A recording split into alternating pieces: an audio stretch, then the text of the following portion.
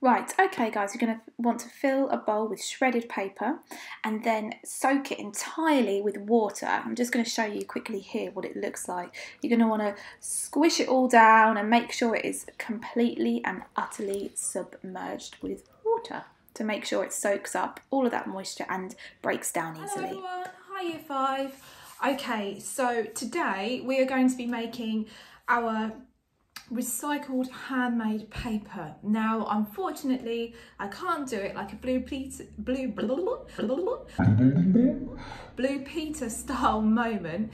I haven't made one ready. I'm hoping this one turns out well. So yeah, fingers crossed. If I can do it, you guys can do it. Okay, so the night before, I soaked my newspaper and paper. I did newspaper as well as paper because I wanted to have just paper which had slightly different colours dotted throughout, etc. Okay, and I think most of you have newspaper at home, surprisingly more so than plain paper itself. I'm just going to quickly show you what sort of consistency you need it at, okay? Because in the morning, or after it's been soaked, it will still be in its state that you tore and cut it into strips, okay?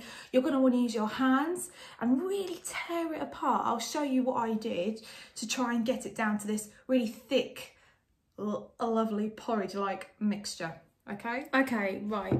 So as you can see, I've got it into a nice, wide, flat tray, and I've done this because we need to be able to dip our frame into it. So if it was in a bowl, I wouldn't be able to dip it in. Okay, so what you're going to want to do is you kind of want this lovely porridge-like texture and consistency. Now you can still see some big lumps here, can't you? Okay, so what I did was, I don't know if you can see that, I'm kind of picking it up and rubbing it between my fingers. Can you see that? My thumbs. I'm using my thumbs to rub it between my fingers. Oh, lovely. Okay, to get that porridge-like texture. Okay. You might want to wash your hands again after doing this. And you might, if you've used newspaper, you might expect, oh, there's a big lump. Okay. So see that same technique, rubbing it up between my thumbs and fingers and just, I don't know if you can see that. And you want to kind of go around, dig up underneath, because you'll see other large pieces as well. Anyway, once you have got rid of all of those large pieces, you're going to want to get your frame and dip it into this mixture. And I'm going to show you exactly how to do that right now. Right, okay guys, so before, oh, you can see the newspaper, the ink staining my fingers. So before you move on to dipping in your frame that you've made, okay, which I'm going to show you now, you're going to want to have everything prepared and ready in front of you. So I'm going to quickly show you what that looks like. Okay, so laid out on my table, I have got my lovely paper mulch. The finer you can get that, the better. I have also got my frame that I have made where I've put tights around it, ready. Okay, that's gonna sieve out all of the water. I forgot to mention, but I also found some dried up flowers, okay, and some sprigs of, I think it's lavender that I want to put on my paper to make it floral. And I've got my cloth to basically put my frame, once we've put the mulch onto it, okay, and we're going to transfer it immediately over to this cloth. And I've put an old tea towel underneath that as well, so that the water doesn't damage the table, okay? So that's what you'll need ready. Your frame, your paper mulch, any decorations you want to put on top of it, and a dry place to transfer it immediately afterwards. I just want to really quickly talk to you guys about the frames that you can make as well. So all I did was I got an old, now it has to be wire. You couldn't do this with anything else, and it's wire for a reason, because you can literally pull it. So I'll try and push it back to the shape it was. Hulk strength, okay? You just pull it out into the best frame shape you possibly can, the best square frame shape you can get, okay? And then all I did with my tights, let me just show you, was you've got the legs. Now these are old tights, okay? So I want you using lovely brand new ones. I just got the legs and I got the waist bit, okay? And I popped the frame through the waist bit, whoop, and that, I put it all the way through.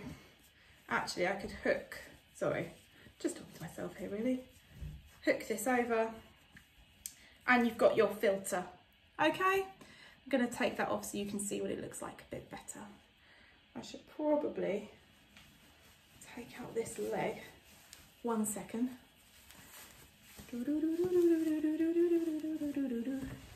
There we go, that's a bit better.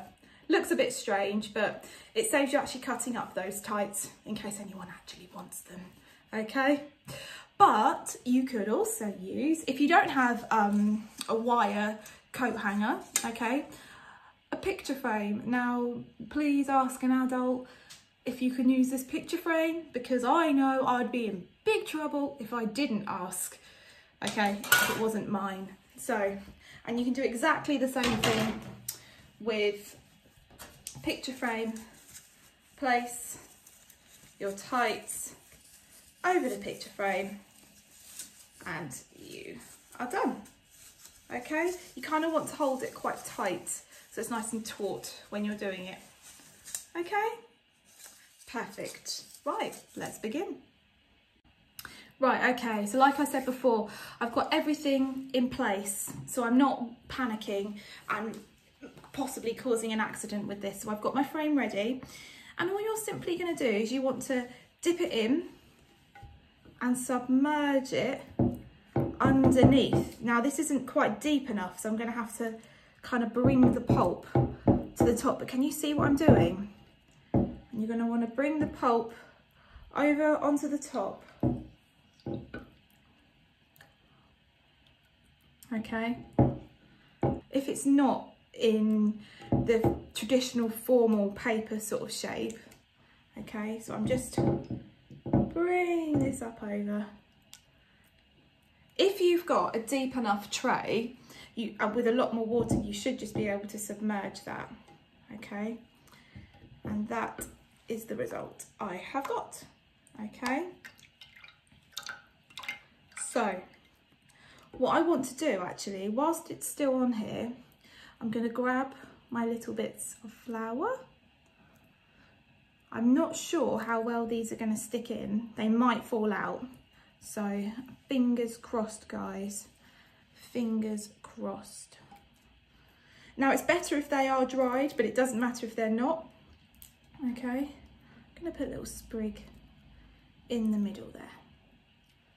Okay. Right.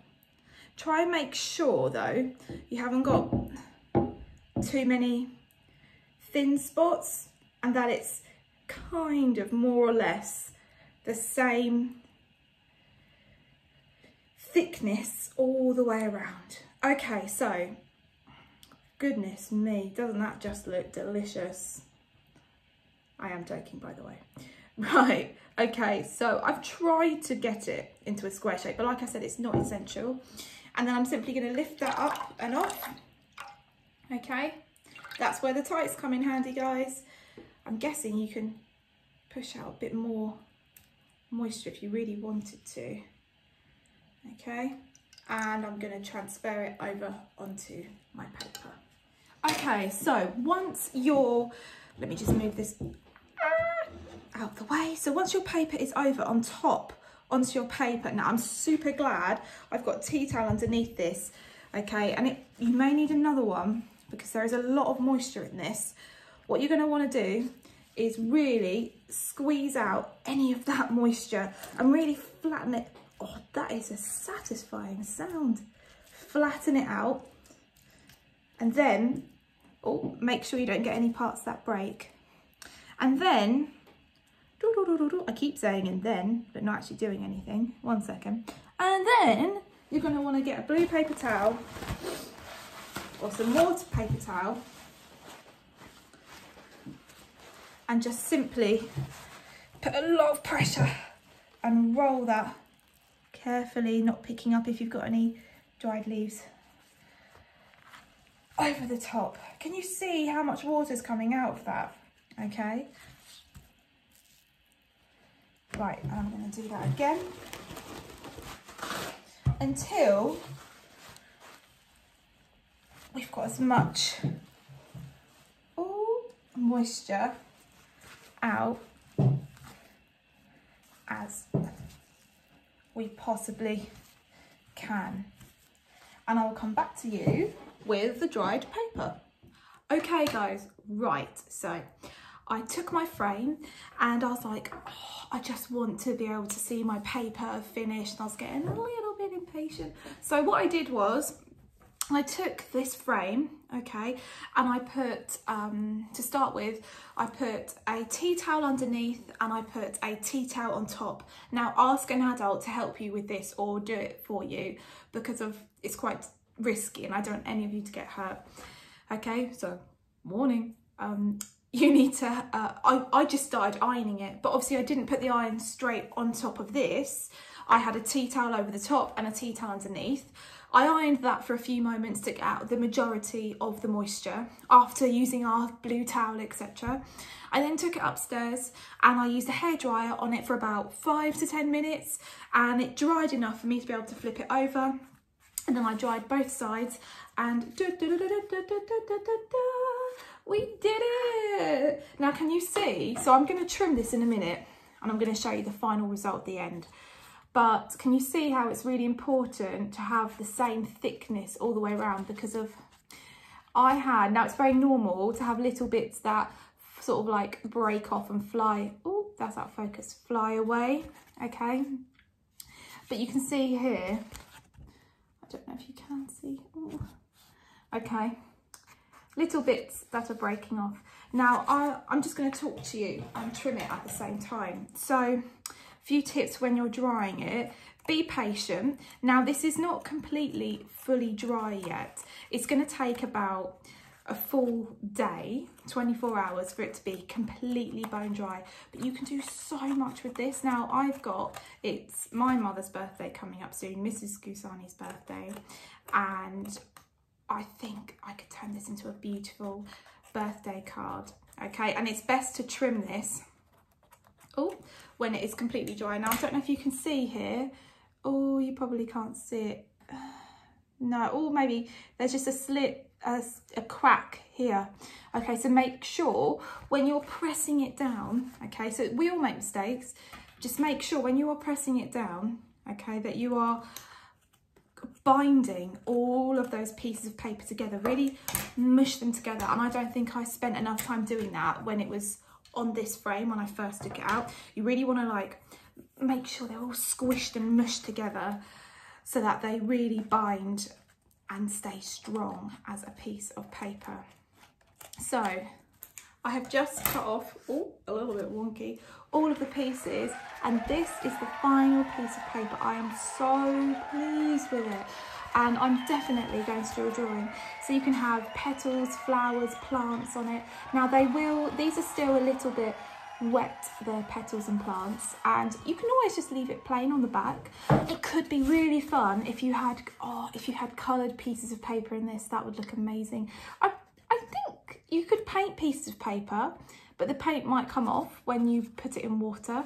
So I suggest using newspaper and magazines as well as plain paper, because can you see you've got all of these dots and speckles and bits of colour, and it looks really awesome. Okay, and this is actually where the blue has bled from the beautiful plant that I use as well. So I am super chuffed with that.